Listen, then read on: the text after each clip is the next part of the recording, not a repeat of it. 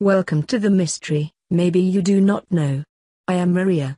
Wish you a good day. Discover about the mysterious green-skinned children from Woolpit. In the Chronicum Anglicanum of Ralph in Cogdshalan, the Historiarum Anglicarum by the historian William of Newburgh. There is an impressive story depicting an event happening at Woolpit in Suffolk County, at some point in the 12th century, the reign of King Stephen, 1135–54, or King Henry II, 1154–1189, depending on the circumstances. Version chosen.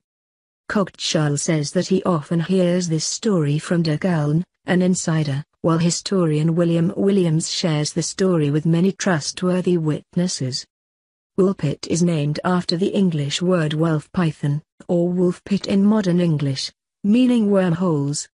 Story tells that in one harvest season, two mysterious children, one male and one female, suddenly appeared from one of these holes.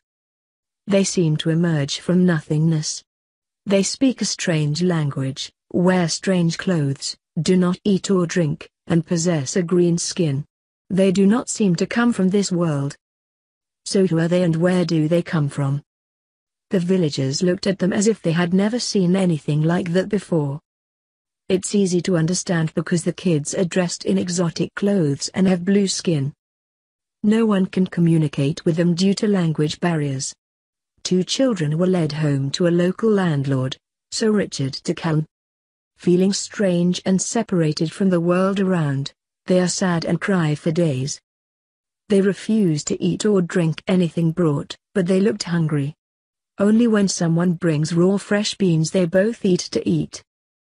They only live with beans for months. Later they started to eat bread.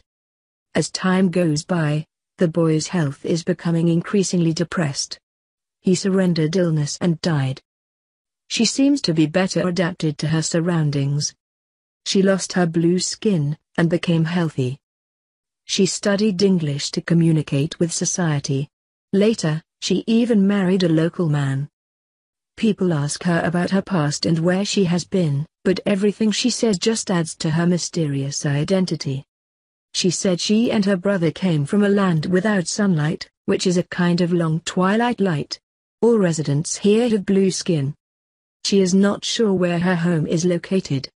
However, she remembers that there was another luminescent land, separated from her world by a long river. It is not clear how these babies will appear in the pit.